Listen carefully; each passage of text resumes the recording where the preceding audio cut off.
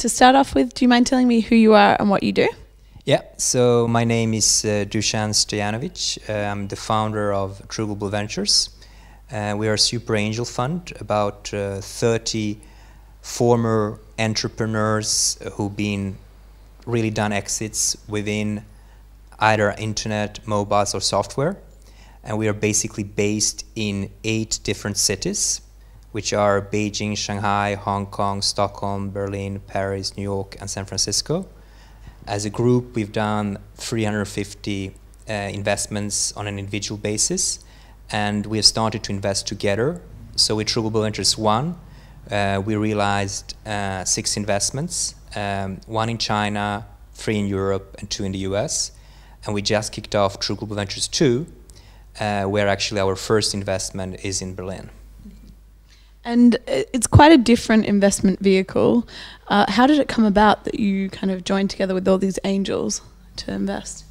Yeah, we kind of wanted to prove that former entrepreneurs turned angel investors can actually make a difference also on a global scale and not only on a local scale. Our traditional role has always been to be before VCs on a local level. So what we said, if we have actually done 350 investments, we should be able to help the companies also to internationalize and not just to put some kind of love money in the beginning. So our whole objective is to actually support the company in the city where it's based and also expand to the other 7 cities where we are and where we have done investments in order to do introduction in terms of sales, partnership and so on. But you were saying before that you only invest in companies in these 8 cities. Why is that? That after a while it became very clear that in these 8 cities there are enough exits that have been done from entrepreneurs in the tech space, who are people who are thinking about their next thing. So in these 8 cities together we have enough of deal flow actually from serial entrepreneurs who want to reinvest their money, and we invest at the same time with their new venture. So it's really kind of a question of matching what we propose to the entrepreneur, and that there is enough of actually entrepreneurs who have the qualification or who have actually done an exit in these 8 cities. So that's why we took these 8 cities. And your first investment in Berlin was to Striking, yeah. And so that's a free to play online and mobile game startup. Why did you choose that? Well, first the team. We really like both Dirk and Wolf, who are really, I think, trying to do something extremely unique. So the team we really liked, and if there is anyone who is going to solve the kind of gaming and consumer brand problem and how game developers will actually manage to monetize from consumer brands, I think it will be Dirk and Wolf, because they actually have the perfect background from them.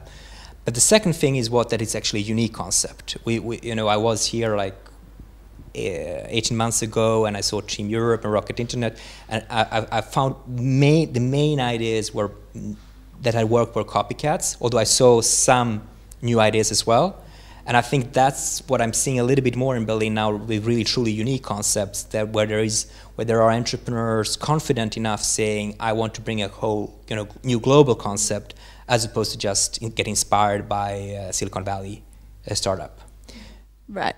And you're based in Stockholm, and there are a lot of great startups coming out of Sweden. What do you think it is about Sweden that produces such great companies? I think many times I try to explain it is, if something has been extremely successful, a lot of people are being inspired by it. So if you have tennis, we had a Borg. If we had skiing, we had Stenmark. When it comes to IT, we obviously had Skype, as an example. And such, when you have such a huge success in a country, a lot of people get inspired, even if it's a small country. So a lot of people, and obviously there are a lot of good engineers. So the kind of entrepreneurial scene is strong there. Traditionally, there have always been a very strong entrepreneurship in the whole country, and now also in the tech area. So I think these 3 elements are basically really helpful. I don't think the state has helped that much, actually. I think these things have actually worked out pretty well without the state getting too much into kind of participating and supporting. Okay, and what startup do you think is the most promising up-and-coming startup in Sweden at the moment? The payments area is something that Sweden is very, very strong in.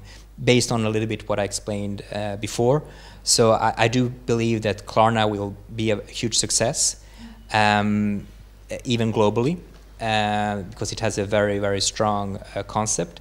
I do believe that some of the companies, in terms of where you get the Martem, the Martems, the Linus Smartkasse, which is basically that you get the exact groceries that you need for preparing your meal at home, is being copycatted already in Germany and in the US. But I believe the original companies like the Middags, Linus Smartkasse, and Martem, the three main ones that were actually started already 5-6 years ago, I think they will take a big market share also elsewhere.